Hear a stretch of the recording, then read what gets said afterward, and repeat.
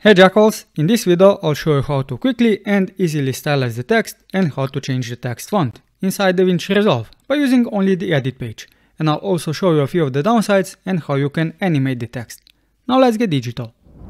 So the first thing that you'll want to do is go to the effects, enable them, click on the magnifying glass, type in text and use the text. Don't use text plus.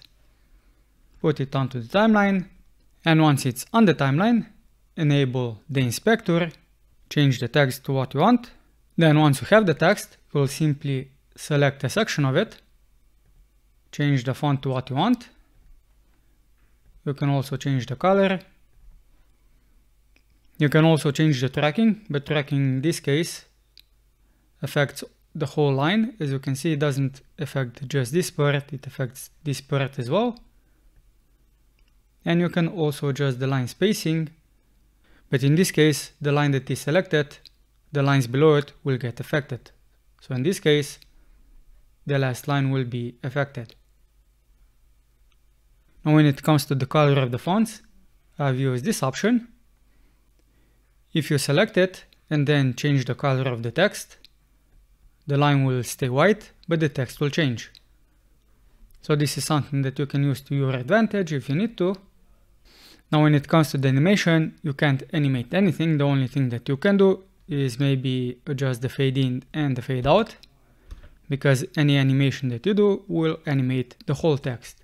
So if I want to animate the angle, as you can see, it animates the whole text, not the part of the text that is selected.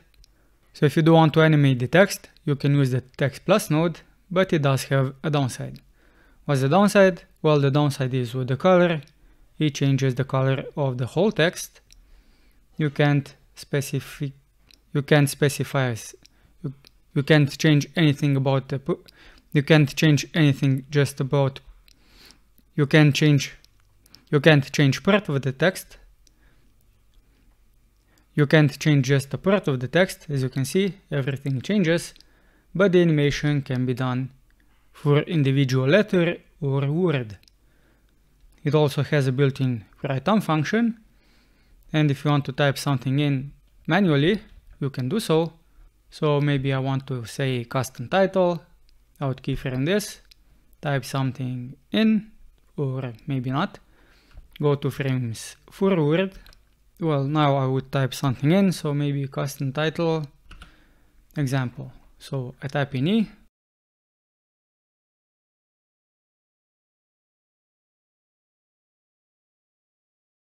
And now I have an animation.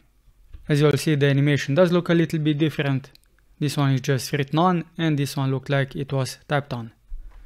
And that's basically it. If you want to make simple text animations, you will be using the text plus in the edit page. But if you do, you won't be able to change individual letters or words, so you can't change the text or the color. So for that, you will be using the text.